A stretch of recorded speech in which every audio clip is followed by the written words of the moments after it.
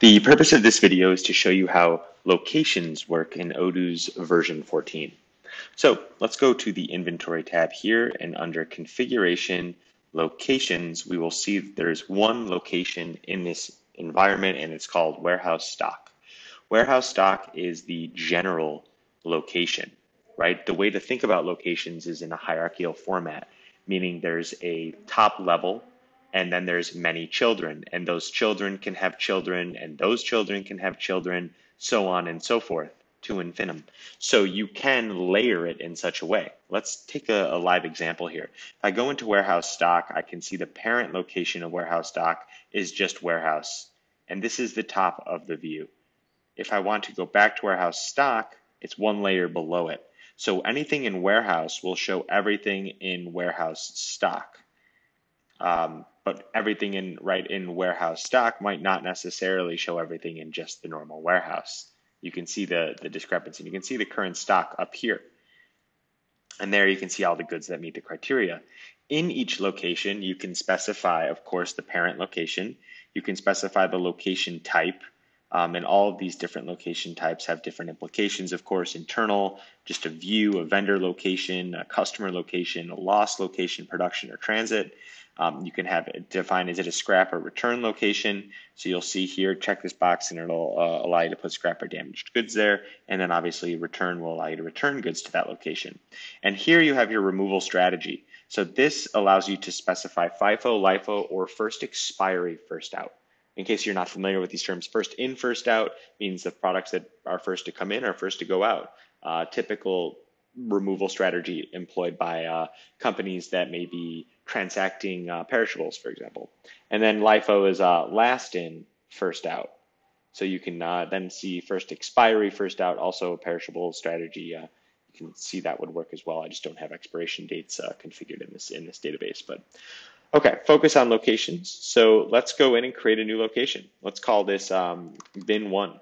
And bin 1 is part of the warehouse stock location. It's an internal location. Save it. And maybe in bin 1, I'll have shelf 1. And there you can see the layers accordingly. Okay, so this is my strategy at this time. So let's go in and go to a product. And let's go component 1, and let's just quickly update quantity on hand. I'm going to keep it simple, and I'm going to put these in shelf 1, 5 units. Alrighty, so when I go to locations, if I go to bin 1, I will see everything under bin 1, which includes component 1 of 5 units. Right? If I go into warehouse stock at the parent, I can see that there are under component 1, there's stock in stock, and in the bin 1, shelf 1 of 5 units. And I can, of course, when I click onto the shelf 1, I can see that that's the only one there.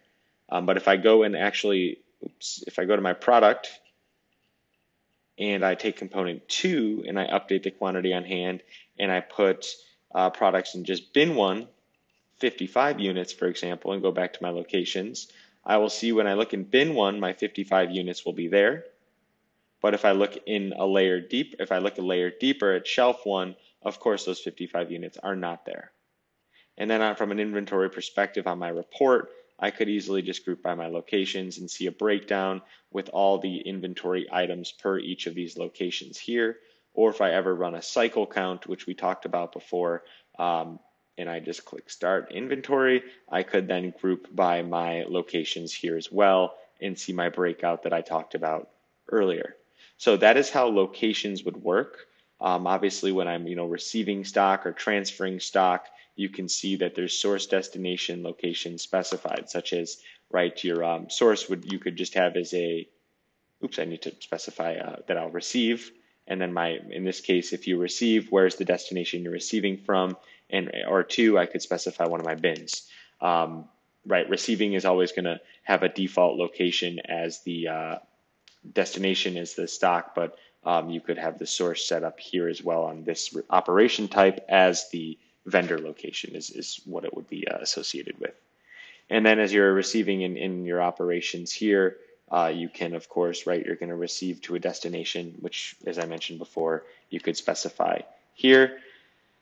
To go a level deeper, if we're going to want to do a transfer and receipt in this way, right? Destination, just general stock, but you could also, if you go, if you set the location feature up at the product line level, you could also go beyond assigning it here to warehouse stock, but you could also specify at the line item level individual locations that you want to receive into in order to break out. Maybe you want to receive, 10 units into this particular just general stock location, but maybe you want to receive 5 into bin 1, 5 into bin 2. You're able to do that. I just need to activate that feature. But that's the 101 of how locations work. If you have more additional questions on this, please feel free to let me know. Thanks.